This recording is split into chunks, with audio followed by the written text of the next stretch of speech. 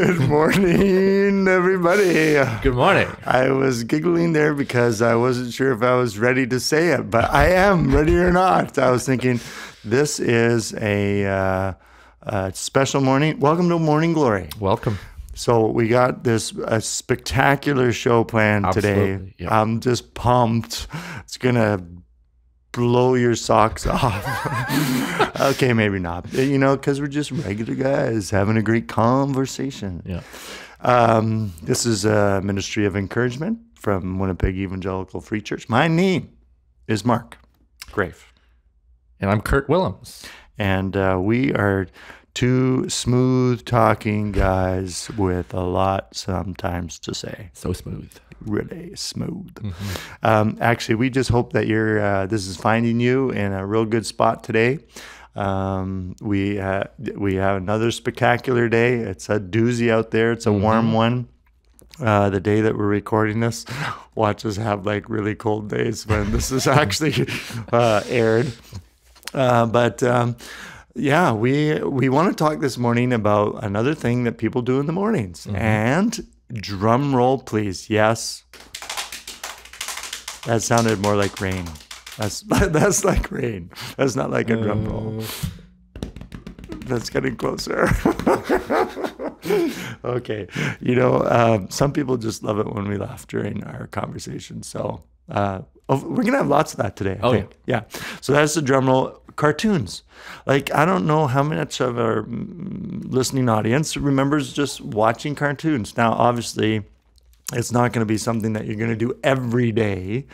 And it'll, like, for me, it was one of those special time Saturday mornings that you could watch cartoons. But you were grilling me earlier, and you had a question for me. What was it? So, what is considered a cartoon? Yes. What is it like? Is all animated production No. cartoons? No. You can't. No. You can't put the Sunday evening Disney movie into this category. That's not. We're not talking about the Disney movie. I begged my mom and dad that I could stay home and watch the Disney movie rather than go to church on Sunday night. And sometimes, very seldomly, did I win. At this, I should, in case I'm not confusing people, because I did grow up in Africa, in the Congo to be exact. But so I wasn't watching cartoons in the Congo, but this is when we were in Canada. So we did have cartoons. I am familiar with it. I'm not ignorant of the cartoon situation. So anyway, cartoons, okay. Like, and furthermore, cartoons. What else would be a cartoon if it wasn't like Saturday morning half-hour cartoon? What else could be a cartoon? Yeah. Well, I don't know. It could be a movie. No, not like Marvel. I don't know. What not else? Marvel No. either. Yeah. I mean, there's so much. Let's see, that goes into animation. Yeah. We could do a whole animated series about how your life should be animated. But then again, maybe not. Let's not do that. We're going to talk about cartoons. Yeah. I have a favorite. I always really enjoyed watching Roadrunner. Roadrunner. Meep, meep. Yeah. Classic. And off he goes, Wile E. Coyote and Acme Dynamite all the time. Big boulders. Like, who wouldn't in their life want to be Roadrunner? Like, the thing, he was like indestructible. Yeah, indestructible. He just kept me like so glued. I was like, how is he going to get out of it this time? And what's, and poor Wiley. Like, the dude. Must be frustrating. He got flattened. He got squished. He got blown up. And what was your favorite cartoon? You know what? Or I think some of them, Magic School Bus. Oh, yeah. That was a classic. Oh, okay, yeah. Educational, too. Yes, I do remember that from my kids. I don't remember that personally, but that would make sense. Yeah. Being that you're like 500 years younger than me. Yeah. When I was really young, Franklin. You know Franklin? Franklin, he turtle was guy. the turtle. Yes, Franklin, the turtle guy. Am I turtle enough to be in the turtle club? Different movie reference. Yeah. And then Franklin, good old Franklin. another one. Yeah, This one wasn't a morning cartoon, but this one was one that me and my brothers absolutely had to race home from school. Yes, because there's a whole category there. Right? Yeah, because back in the day, you can't just stream whatever you want. Those of you who are born after 2000, you might not realize this, but time was of the essence. Yeah. If you missed it, there was no recording. Unless you recorded it on your VHS tape. Yes, maybe. Audio cassette. Yeah. So, And but what did you race home for, Kurt? Dragon Booster. Dragon Booster, that rings a bell. What in the world was Dragon Booster? It was this young guy, and they were in this fictional land with dragons, but it was also kind of like modernish, and it was almost also it was like a modern kind of dragon, anime inspired. Just kind of had that kind of in terms of the artwork. It was kind of that kind of style, kind of like edgy, liney, like not Patrick Liney, but like like hard edge, like not your sort of rounded Mickey Mouse cartoon. Yeah, right. It was intense. Intense. Yeah. Did the good guys win? Was there always a battle between good and evil? Yeah, definitely. Yeah. Who was who would be the bad guy in Donald Duck? Oh man. Yeah. See, I'm not coming up with anything either. Mickey Mouse, Minnie. How about Charlie Brown? Charlie Brown was a cartoon. Yeah. But I'm liking your cartoons way better than mine. I'm just remembering Bugs Bunny. Yosemite Sam. Yeah. Grab me your partner round and round. Grab him by the mustache. Hit him on the ground. That was Bugs Bunny grabbing Yosemite Sam. Oh, that rabbit. And then Elmer Fudd. I would be brave to do an impression of him, but I'm not now. I just lost my nerve. Did you watch the Flintstones? Yes, the Flintstones. Flintstones, meet the Flintstones. They're a yabba dabba family. Somewhere out in bedrock. La la la. And then they run away with their feet under their stone cars. Yeah. Yes. What was that space show? There was like that. Flintstones and then the Jetsons. The Jetsons. The Jetsons too. Yeah. Flintstones. I like that one. Yeah. Fred, Wilma. Who was the littler guy? I have no idea. Mm-hmm. That guy. It's too old for my time. Yeah. Some people might even just remember kind of the who was it? They did kind of a live person version, a movie of the Flintstones. But I don't remember. Anyway, that good old fashioned. What you had some trivia. I know we've gotten fan mail that says, "Please grill Mark. Please make him uncomfortable with your trivia, with your questions." I struggled so badly with Family Feud the other week. I listened to it again after, and I'm like, dude, how can you just suffer so much with this thing? Yeah, I was not following that very well. Well, hopefully you'll have more success this time. Yeah, undoubtedly. It's my first day using my new lips. All right. Yeah. Well, let's give it a go. Okay. Question one. What is the category anyways? Cartoons. But just general cartoons. General cartoon knowledge. Yeah. Is this true and false? Yes or no? I've got a combination. Oh, fun. Okay. So we've got 7 questions. That's a good number. Very appropriate. Indeed. It's a whole number. A whole number. Mm-hmm. What makes that a whole number? We should talk about that sometime. I don't know. Okay. Question 1. The place that cartoon characters store things just to pull them out of thin air. You know how cartoons, yes, they just pull out a sword out of thin air or whatever. Yes.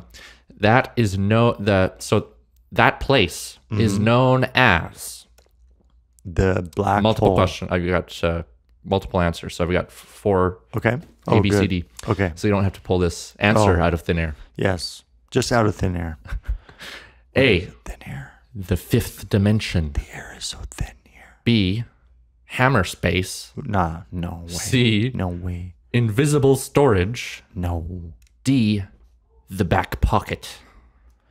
That's an easy one because I know that nowhere do we see the back pocket. So referring to the back pocket would be really smart because it's unverifiable. So no one knows exactly whence this back pocket comes. But it's always a good place to put things. It's unlimited in its space and capacity, in its dynamic ability to store things. I'm voting for the back pocket. You are false. No, I give up. Okay. It's B, hammer space. No. What? That was the one I was like, no way is that hammer space. Who came up with that anyways? I don't know. Hammer space. Hammer time. What does that mean? It's hammer Maybe time. I should be careful of what I ask. I don't know. Okay. All right. Question 2. We'll move on. Okay, here we go. Superman. This is a Superman question. Okay. What superpower was not originally included in Superman's arsenal of superpowers in his early portrayals? A, Not included. X-ray vision. Ooh, interesting. B, That was there. super speed. C, super breath. And D, flight. Okay. I'm going with super breath here because I do think I remember early versions of Superman, X-ray, fastest flight, and whatever that other one. But I'm going with breath. Wrong. It's flight. What? So Superman was originally incapable of flying in the Superman 1940s. can't fly? Hence the phrase, able to leap tall buildings in a single bound. I'm blown away. So That- breath though was there? Yeah, super breath. He He could gets like super breathe breath. in a whole bunch of breath and then like breathe out a tornado or You know whatever, what? gale You force know winds. the Psalm 46. He speaks and the earth melts. I used to kind of say, that like that we're not. It's different than bad breath. Like sometimes, sometimes we're like, yeah, no, like you don't speak and things melt. But he could breathe. He could. What did he do with his breathing? I should pay attention. Superman? Yeah. Like he could suck in a bunch of air and then breathe it blow out it out. like gale force winds out of his mouth. Yeah, and knock the old lady's purse out of the villain's hands. Yeah. Yeah, Something good. like that. Way to go, Superman. I'm glad you learned to fly. Good thing. Sure beats leaping. Yeah. Poor guy could only leap. Question 3. Here we go. There's 2 blanks in this sentence. You have to fill them. Okay, I'm good with blanks.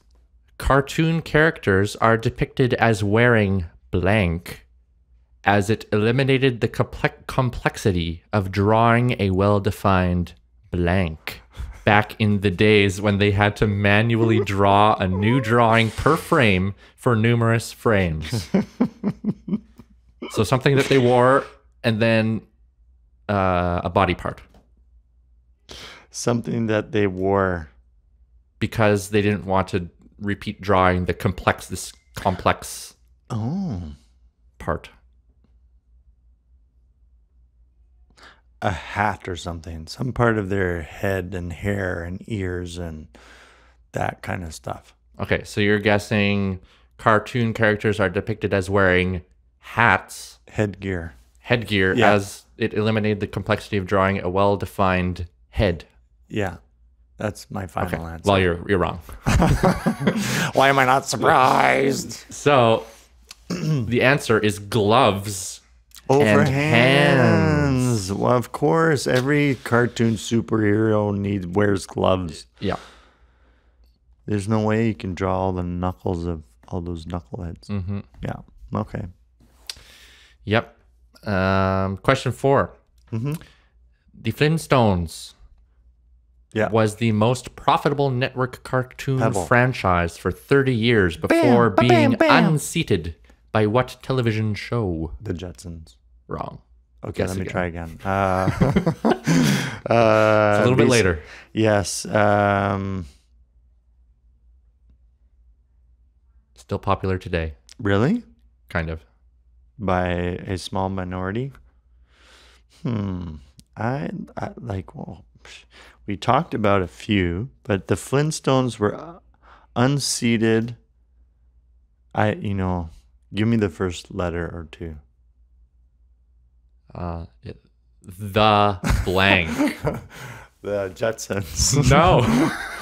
I'm sure it's the Jetsons. Think of some yellow-looking people. Yellow-looking people. The Jetsons. No, the yellow-looking, the Smurfs. We never talked about the Smurfs.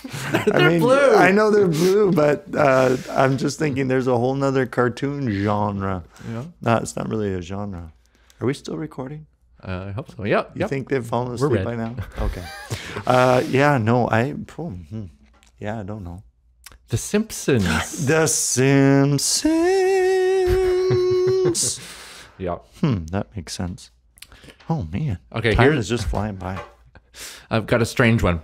Okay. What strange reason was Donald Duck banned in Finland? Because Donald Duck, he was banned in Finland because I know, okay? The reason why the Finns do not like Donald Duck, because they are true and they work hard and they don't want to give anyone extra money for deserving purposes. So all the bills in Donald Duck, they're like, we don't want to pay these. I see. Yeah. Well, unfortunately, you're wrong. It was because he never wore his pants. Donald Duck, he didn't wear pants. What? That's embarrassing, Donald. Yeah. Donald Duck not wearing pants. I'm never gonna. Now I'm scarred. I don't want to go back and watch. Yeah. Donald Duck and no pants. All right, I'm gonna skip one and go to the last one. No wonder he had trouble concentrating. Because he was constantly embarrassed. Yes, exactly. He could never get anything done. Okay. Final question. Everyone's saying, yay! Which musical band turned down the part of the vultures for the cartoon and the Jungle Book? And in our technical term, the Jungle Book wouldn't be considered a cartoon because it's a movie, but we'll give it a pass. So which band turned down the part of the vultures for the animated movie The Jungle Book? And it's a band. It's a band. I'm going to say it was Skillet. How about the Rolling Stones? No. U2? Petra. No. Michael W. It's old. Really It's old. Do you remember when The Jungle Book was made? It's probably like the 60s the or the Gaither 70s. Vocal Band. I think like the most popular like rock. Like Elvis. No. I don't know. The Yes. Beatles. The Beatles. Yeah. Too good for the Beatles. The Beatles are too good for the Jungle Book. Yeah. Yeah, I knew it.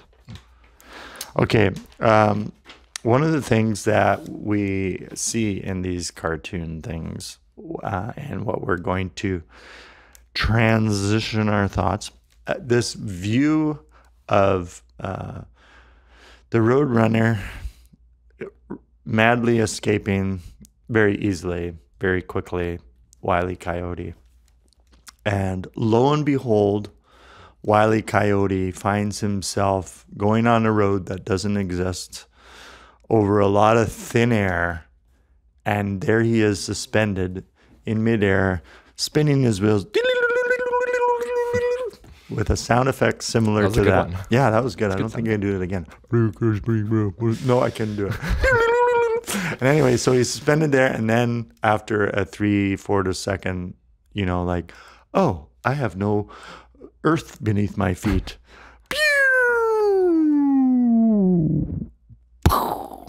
And he falls down. And then the next episode. And so we say to ourselves, that was impossible. That's impossible. So much of like the cartoons just fill their lives with impossibilities. And that's why they're fun. Yeah, because you're like, how they'll never get. Oh, look at that. And he comes back, and the show continues, and so the battle carries on. So it got me thinking. Okay, what do some people think are impossible? So there's a question that what is impossible? So this is some answers from somebody that was called Dev. She says it's impossible to swallow while breathing or to breathe while swallowing. And we would like to demonstrate Kurt trying this. Here we go. I will breathe and drink my water at the same time. Oh, no. I'll have 911 ready. No, don't. No, don't put that. Sorry, it didn't work. Didn't work. It's okay, true. well that would be truly impossible. And I mean, when you think about it, you can make a lot of things impossible. But okay, how about licking your elbow? So, no, that's not happening. No. Not even somebody who is like double jointed. I wonder. You know, like on a show like America's Got Talent or now Canada's Got Talent, they should actually have someone trying these impossible things. It'd be like the impossible character tries again. They do this. No. Okay, that's one of them. How is that on your list, dear listeners? Okay, good. You want me to give you one more? It's impossible to go to sleep just after you decide to do it. Or okay, that's more. How about this one? In drinking an empty glass. Can you drink an empty glass? What is that supposed to mean? yeah. Or sneeze while you have your eyes open while you sneeze. Oh, yeah, that's right. No, I would like you to try sneezing sometime with your eyes open. Tickle yourself. You debated this a little bit, and you explain to our listening audience and viewing audience how you found that you could tickle yourself. Yeah, I think it is possible. Yes. And I think a good way to do it is to tickle the top of your mouth with your tongue. What? It's true. Yeah. Yeah, you can tickle. Yeah. Oh, it's so ticklish. I didn't know that. Oh, man. What time is it? Let me just quickly okay, we got to wrap this up shortly. Okay. Let me go back to my list.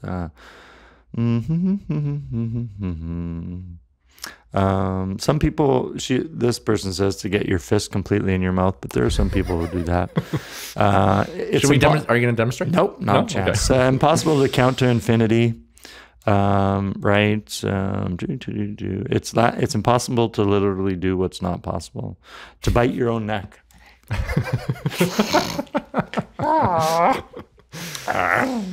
I gave myself gave myself something. I don't know, like that just like tweaked my neck or something. Maybe I have a headache. Okay, but that's a funny one. Anyway, there's also sort of mathematical things that some listener, or not listener, but something in our research provided. Okay, I'm fiddling around here a lot, but to bring this home. Okay, so how do we bring the impossible into the conversation of Scripture? Well, we do that, ladies and gentlemen, by reading Hebrews 11, verse 6. And so I'm going to read it for you. And you shout out when you read the connection, hear the connection. And without faith, it is impossible. See, there it is, to please God. You can't please God. Like, how does it make you feel? It's an interesting kind of thing to think about, pleasing God.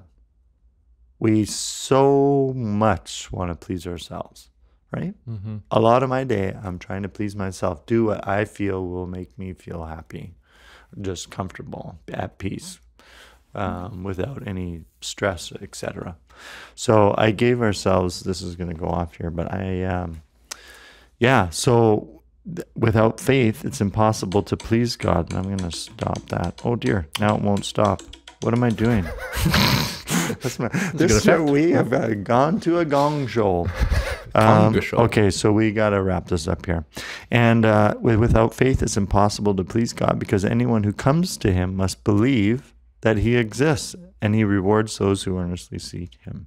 So what is faith? Faith is confidence in what we hope for and assurance of what we do not see. So that, here it is, Ephesians chapter 2, verse 8, for it is by grace you have been saved through faith.